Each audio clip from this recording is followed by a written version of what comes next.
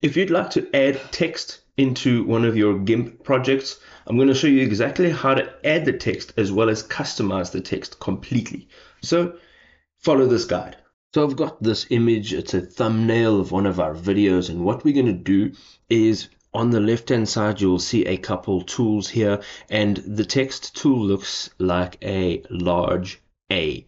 Now if you're not finding this here, you can go up to your menu at the top and look for tools, and you can go down and look for text, and this will add this tool to this menu. All right, so now we're going to go and create some text. So you're going to go onto your image, click down, and create a text box.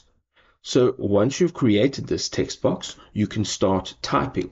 So let us go and type in whatever we would like our text to say.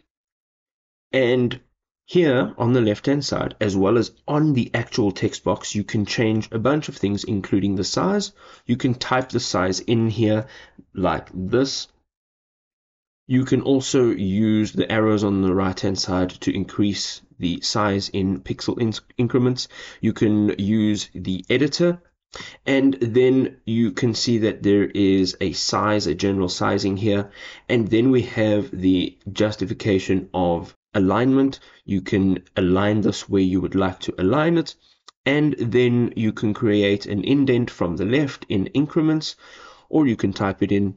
You can choose line spacing as well as the letter spacing, so that's what it would look like if that is it being resized. You can also change the color here by going over to the right hand side as well as the left hand side and clicking on this color block. You can now change this color to anything you'd like, including using a color picker. So if you'd like to use that color picker, let's use the color of my forehead and say OK.